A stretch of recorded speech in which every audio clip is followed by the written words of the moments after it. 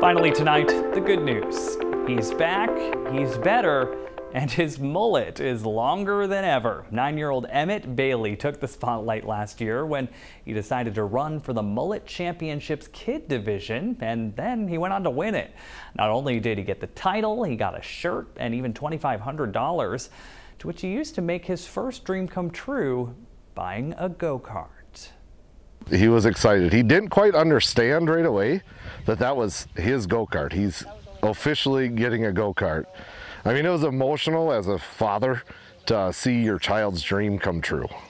And now Emmitt has a new goal. He plans to defend his title and enter the Mullet Championships again.